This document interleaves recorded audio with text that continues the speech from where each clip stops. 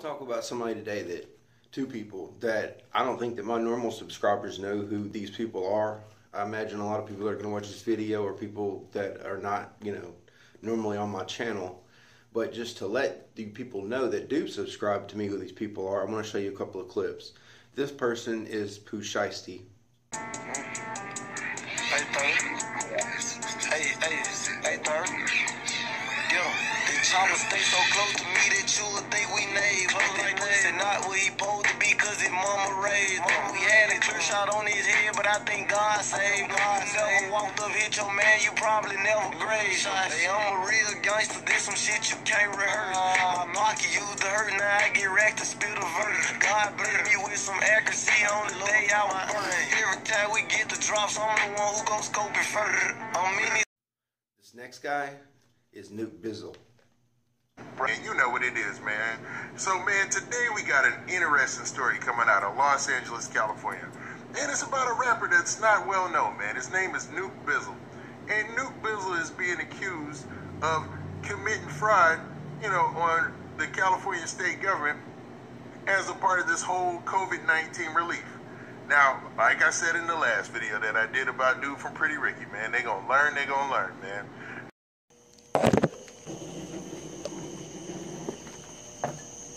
So anyway, these two guys are from Memphis, Tennessee. Now see, I'm sure that a lot of you guys that are clicking on this is because I hashtagged it under Poo Shiesty. Let's face it, Poo Shiesty has a younger, I forget the word, audience. It's a lot younger people. I'm from a generation before you guys, most of you. And I'm going to speak from the heart here. And I'm not trying to attack anybody or, anything like that.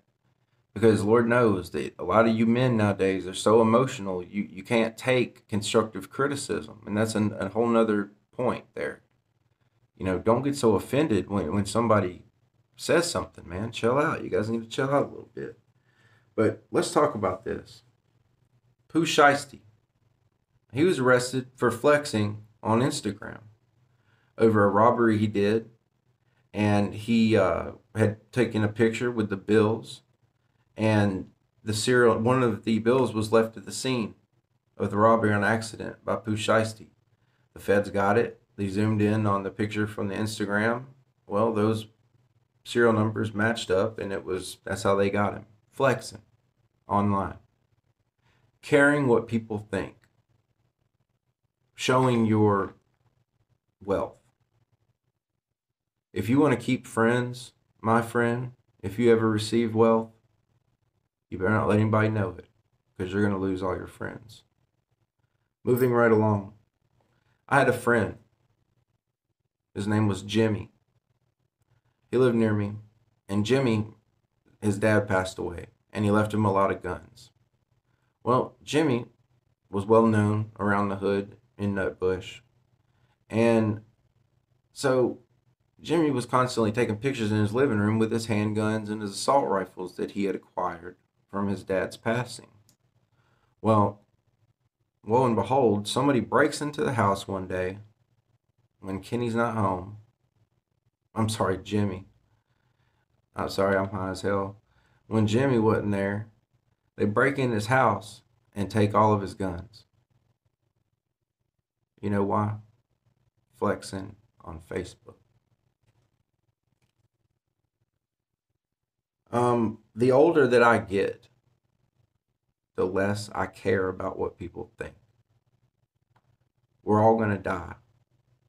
What does it matter about what the people think of you, the people that are around you, in your circle, and your acquaintances, and everybody, to impress them? What is that? What does it do for you? What does it gain? Nothing. Nothing at all. Who cares what they think?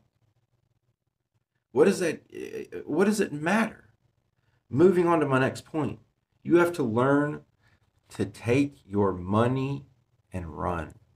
You have to learn how to act, young people. If you get a little hood rich all of a sudden and you get some bands, you got to learn how to act. You can't go out there and let people know. You can't let your best friends know, because then they're not going to be your best friends anymore. because they're going to say, so-and-so, man, he don't deserve that shit. He's da-da-da-da, and they're going to set you up. It's 2021. You have to learn how to make your money and live like you're broke. You can't let people know. It'll ruin your friendships because they're going to say, hey, let me get $100 because they know that you got 6 racks. And you say, look, I can't do that because I got plans with my money, you know? I've been down and out for a minute. You know, I'm trying to make this work. Okay. All of a sudden, you lose that friend. See what I'm saying? And that's just tip of the iceberg. It gets a lot worse than that. Setups, all kind of things. And it's happened to me personally. And that's how I know this. To flex on Instagram is the absolute most dumb and self-destructive thing you can do. To get at one of these record labels, youngsters, is the biggest curse you can get. It's not from God. It's from the prince of this world, which is Lucifer, the devil, son of the morning, the light bearer. It is very clear, and if you listen to all the words of your favorite rappers, they have sold their souls to get these contracts. These people do sacrifices, and that's why a lot of these guys die. It is not what you want, okay? It's not what it seems. You hear how depressed these guys are? You read some of these crazy texts. You listen to Kanye when he has his crazy freakouts. No, Kanye's telling you how it is. It's not what you want, guys. Rap career is not what you want. Why do you think so many of the rappers have their family members dying around them all the time? Too many to name. Why do you think that is? Guys, you need to seek Jesus Christ. He's the only way in this world. All this money, all this stuff is nothing. It's all just to be trampled under the foot of men. To impress people and all that is garbage. You need to get in the middle of the road. You don't need to be super rich. You don't need to be super poor. You need to live a modest life. You need to make honest money. You need to put family second and Jesus Christ, our Lord, number one. You need to read your Bible. I'm not saying you personally, but don't be a person that says that they don't believe in the Bible and you know you haven't read it or any large portions of it or even the gospel. And my friend, if you haven't read the Bible, please start with the book of John, in the gospel, Matthew, Mark, Luke, John. I was in prison and I was forced to read the Bible out of nothing else to do. And I read Matthew, and I realized right then and there what all of our purpose is here for. Why do you think these rappers are empty? They got the world, they have everything. Why are they so empty? Why are they so depressed? Why are they not satisfied? Because spiritually, there's something missing. And it's Jesus Christ. All other religions are man reaching out to God. The Holy Bible is the only book that is God reaching out to man. It's never gone anywhere, and it never will. And it's never been contradicted, no matter what anybody says. Ron Wyatt, a gentleman, just recently, in the past 20 years, actually located Noah's Ark. Guess where it was? On Mount Ararat in Turkey, right where the Bible said. And guess what? The dimensions are exactly the same as what it says in the Bible. Ron Wyatt also recently discovered within the last 20 years Sodom and Gomorrah. And it's obviously a city. It's of ash, and it's littered with brimstone. There's no brimstone anywhere around that area for God only knows how far. He found these places by studying the Bible and geography, history, all that. It's all real, guys. For you non-believers, I encourage you to look up the Finding of Noah's Ark, Ron Wyatt, Wyatt. Because if the boat is real, then maybe the whole book is. You might want to just think about that. I would be doing you a disservice to not tell you about the power of our Lord and Savior, Jesus Christ. And the media makes us Christians look like fools and idiots, and it's all a big joke. It's because the Satanists are in charge of all that. It's not a joke, ladies and gentlemen. And I'm just here to tell you from the Lord and the Holy Spirit. He wants me to tell you that He loves you. And I love you all too. You're all my fellow brothers and sisters.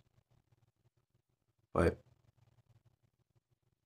if you're going to live that life, to conclude, if you're going to live that lifestyle, guys, if you just have to, don't flex. Don't do things on Instagram. Being a gangster and being in the limelight is oil and water. They don't mix. Okay? If you're from my generation, back then they would have laughed you off the block if you had social media. They would have probably killed you because you would have been a liability to the unit. Putting that, you would have been caught putting that on the internet, and that would have brought down everybody. They probably would have just straight whacked you. Nowadays, everybody does it. You guys need to listen to some Yo Gotti albums and get schooled. Learn how to do it the right way, because you people are lost out there, youngins. And there's too many of you getting killed. I'm going to say it because it's on my heart. You guys have inferiority complex. You don't know how to fight.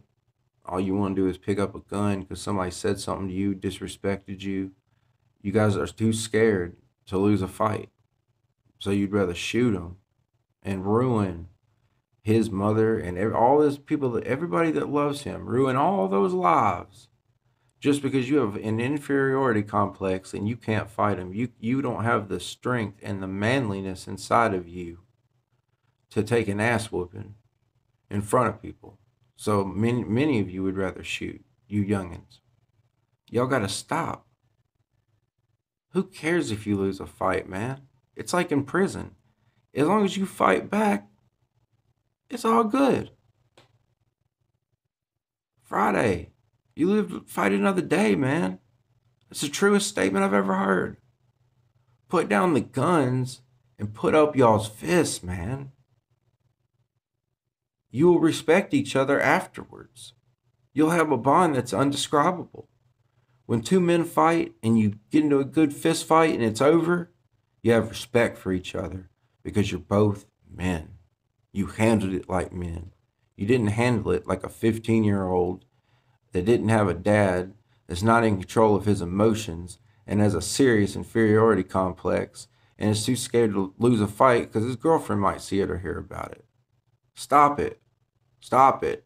Stop it. Pick up some boxing gloves and call homie and say, hey, come on over here. Do it legally. You ain't even got to go to jail to whoop his ass. Wise up, y'all. Listen to me, please. Please. I care about y'all youngins, man. Anyway, I'm done. But I love y'all. I love everybody listening. Bye.